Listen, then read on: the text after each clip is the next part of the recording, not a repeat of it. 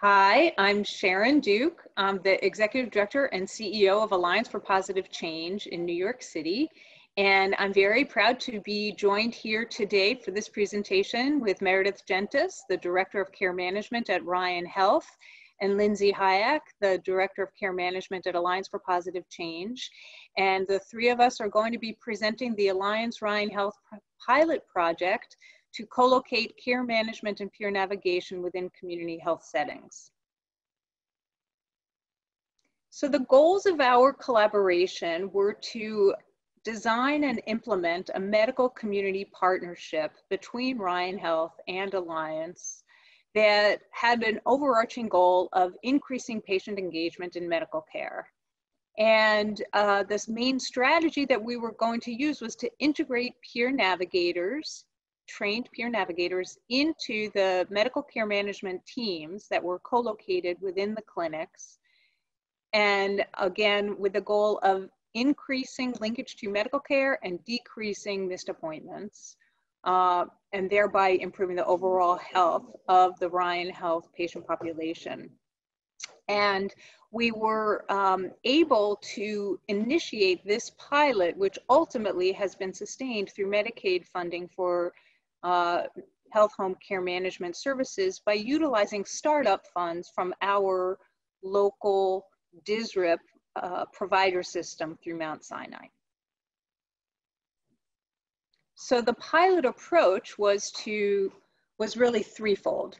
One, we leveraged Alliance's long-term 30 years of integrating peer navigators into all of Alliance services.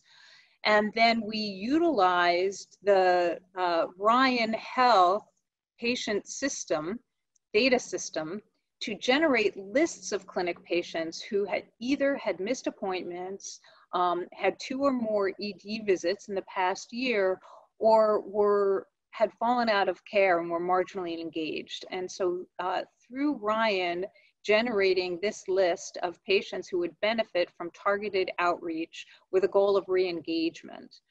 And then we co-located an Alliance Health Home Care Manager within the Ryan Health Clinic setting, collaborating with all of the clinicians, participating in case conferences, and not only ensuring linkage to care, but also addressing social determinants of health, again with the goal of decreasing missed appointments, decreasing ED visits, and increasing health outcomes. Next slide. So just by way of background, Alliance for Positive Change is a multi-service community organization that for 30 years has been transforming the lives of New Yorkers living with HIV and other chronic illnesses. We help people access medical care, manage and overcome addiction, escape homelessness, get back to work, and find community. Grounded in a harm reduction philosophy, Alliance's innovative and tailored programs address the underlying health, economic, and social issues that contribute to poor health outcomes by promoting empowerment, stability, and connection to community. The Ryan Health System, since 1967, has been meeting the community's needs for healthcare services across Manhattan for over 5 decades, providing access to a wide range of high-quality, affordable healthcare services for nearly 50,000 patients each year. Committed to their founding principle of healthcare as a right, not a privilege, Ryan Health delivers comprehensive primary care ranging from women's health, pediatrics, behavioral health, HIV, and chronic disease management through a multiplicity of specialized and tailored programs. And now I'm going to move the presentation to my colleague, Lindsay Hayek. Thanks, Sharon. When looking at the population Alliance serves, most have multiple chronic illnesses. And Ryan's patient demographics closely match Alliance's, wherein they also have multiple comorbidities.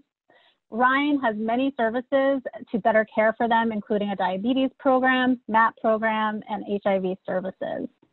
So both Alliance and Ryan have experience working with this population and with chronic disease management. And so this partnership was really successful of Alliance and Ryan together. Alliance works with the patients to address their social determinants of health in order to enhance the care that they need and also any of the additional support that they need in their life. So this may include housing, mental health or substance use, since many of the patients have mental health conditions or chemical dependency. We assess for food insecurity and also assist with entitlements, whether that's advocacy or helping them navigate the entitlement system in New York. The co-located care manager in the medical clinic at Ryan addresses the social determinants of health that I just mentioned and also helps retain these patients in care.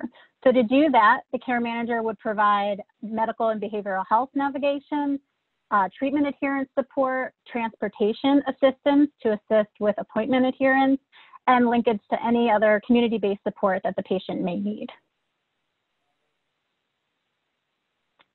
The co-located care manager provides a variety of services and integrates within the medical clinic.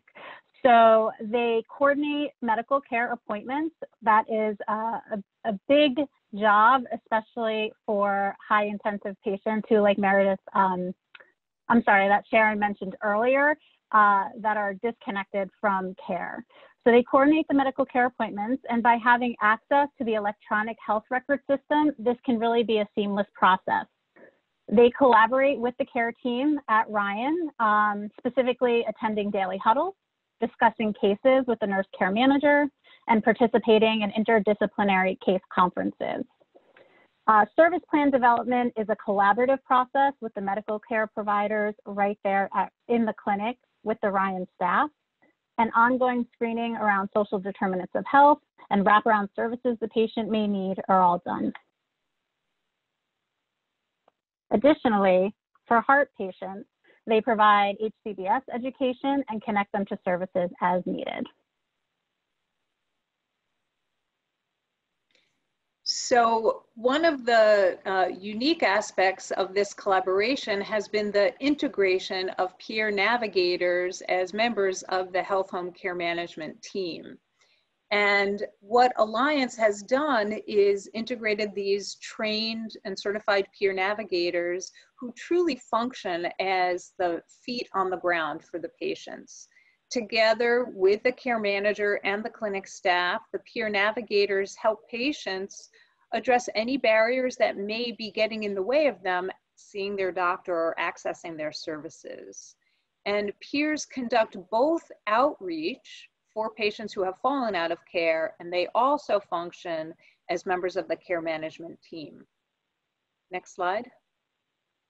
So the beauty of the peer program, and I think a part of what makes the peer navigator so effective, is that peers have a shared lived experience with the people that they are reaching out to culturally, ethnically, racially, linguistically, socially, economically, and in terms of other life experiences.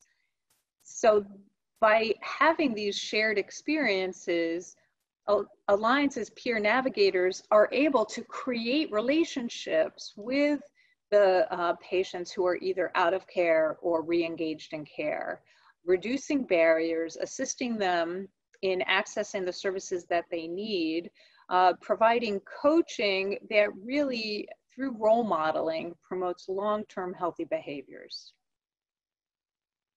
Next slide. So specifically, peer navigators conduct peer coaching and motivational interviewing. They provide reminder phone calls to the patients about the various appointments that are upcoming, offering accompaniment, going to their homes, picking them up, and attending the appointments with them, accompanying care managers on home visits and conducting field work, and also addressing the social determinants of health that Lindsay had referenced earlier, And for those who are out of care, it is the peer navigator who does what we call the warm handoff and remains a part of the team for continuity and continued engagement.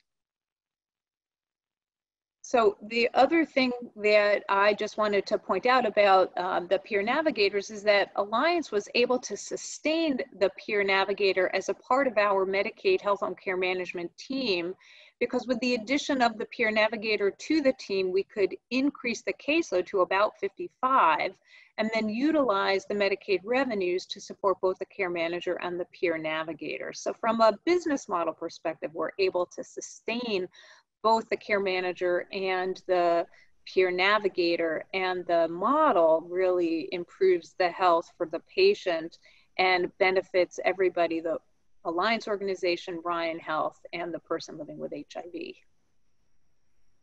So now I'm going to turn the presentation over to my colleague, Meredith Gentis. Thank you, Sharon. So in thinking when we had the opportunity to develop this program at Ryan Health, we wanted to really make sure that we were using data to support what kind of patients we would target so that we could make sure we would be able to show that this program had impact. So we had access to a large population health data system through Mount Sinai Hospital, our partner, that essentially allowed us to regularly generate lists of patients that we wanted to target. And so we looked at patients who had at least 2 emergency department visits in the past year, and they had fallen out of care, which we defined by no PCP appointment in the past 6 months. And while 2 ER visits was our minimum, realistically, we were looking at patients who some had been to the ER 10, 15, 20 times in the past year. So these are typically very challenging patients to get a hold of. Not only were they high utilizers, they were also missing, they had care gaps. You know, the diabetics would miss their A1Cs. Patients over 50 didn't have colonoscopies. So there was a lot of opportunity to really improve these patients' care if we could just get them in. And one of, I think, the most, Sharon touched on this quite a bit, is that the peers don't just find the patients and bring them in. So they certainly re-engage our patients, but they spend time linking them to health homes case management. They spend time linking them to treatment adherence services. They really talk with the patients in a way that allows them to relate to them, but also allows them to find and address the barriers and the reason for why they aren't coming to care. So they were able to get the patients into our center, but then continue to follow up with them to make sure that they continue to see their primary care provider for the next 6 months. Next slide.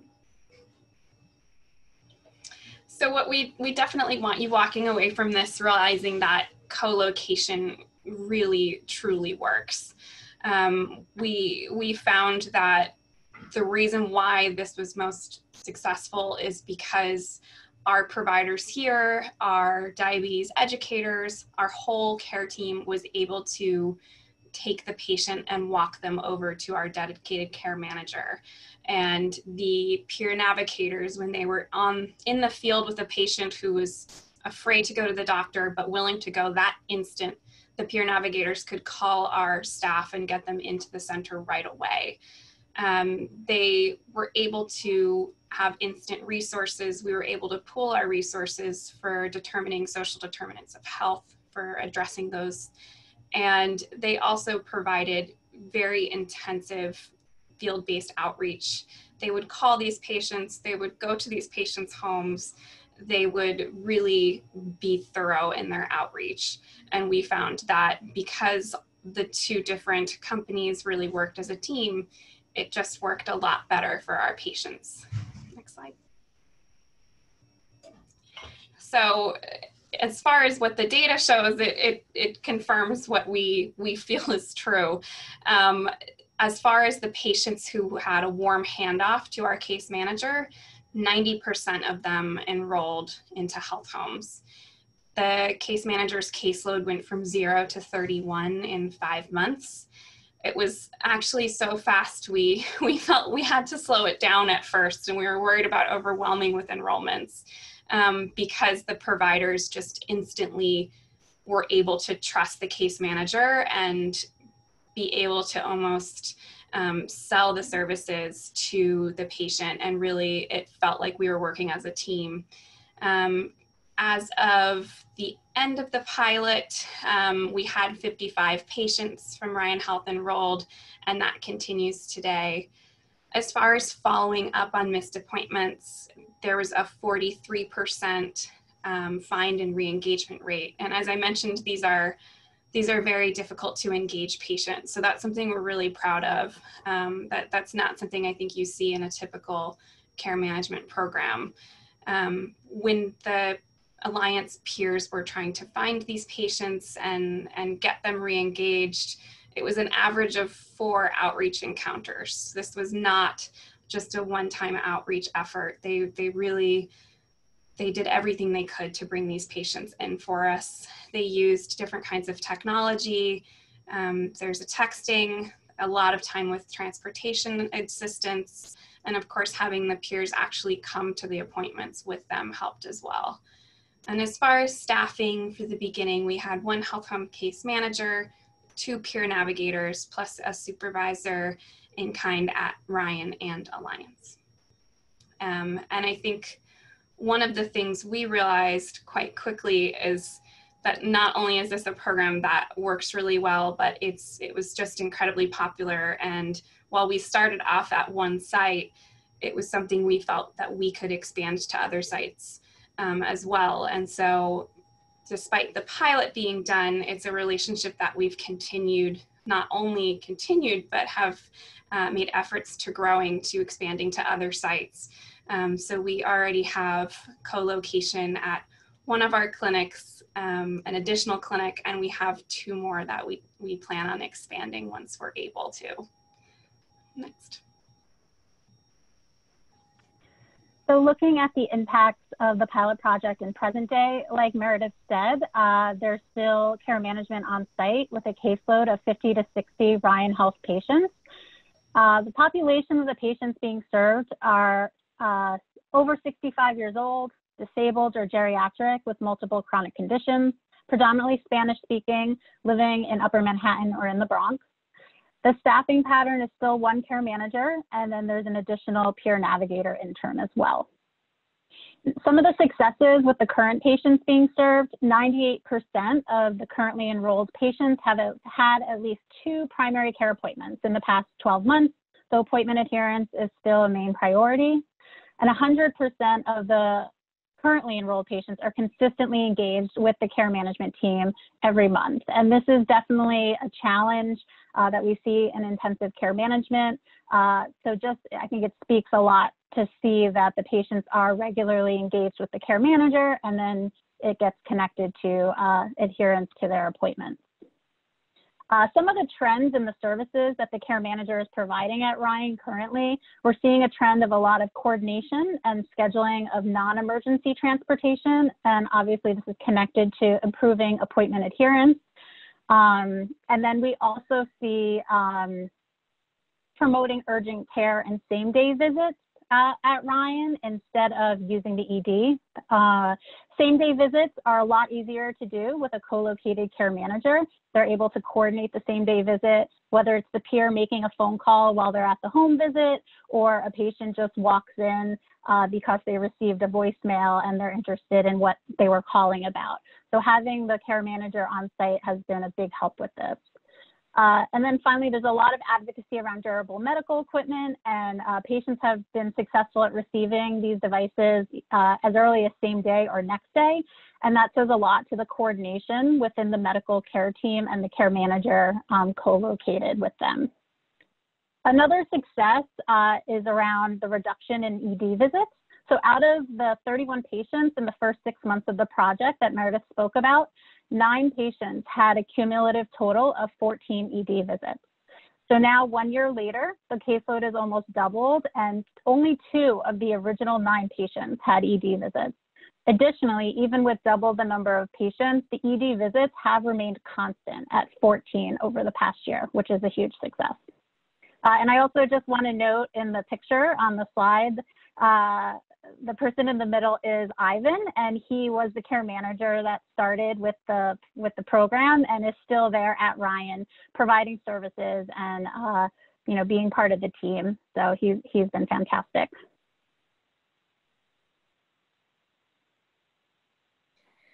So our takeaways from this presentation is that co-location of community-based care management within medical clinical settings works.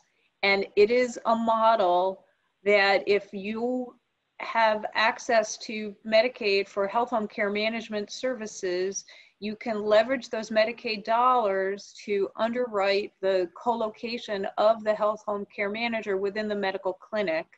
And you're creating a partnership that benefits everybody associated with that collaboration, with the patient front and center as being the primary recipient of the value of the partnership by the teamwork between the health home care manager and the clinicians surrounding the patient and incorporating the patient into decisions about how to provide and sustain the best quality of care for that person with the goal of improved health. So, but like everything else in life, partnerships, collaborations, teamwork take work. And they take commitment, and it is an investment that we all believe is very worthwhile. So part of what made our partnership successful is that we started out with weekly planning calls to refine our protocols, to understand referral mechanisms, to integrate Alliance and educate Alliance about how the Ryan Health system works, where the patients are when they first come in, how the appointment structure occurs. We also had business associates agreements and data sharing agreements so that we could have full transparency in our communications. And the cooperation around the data and the reporting metrics and the development of those collaboratively was also of critical importance. And then our teamwork, communicating with one another, tracking each patient's participation in the various services, learning from things that didn't work as much as learning from the things that did work, and integrating those lessons into the ongoing work that we did together.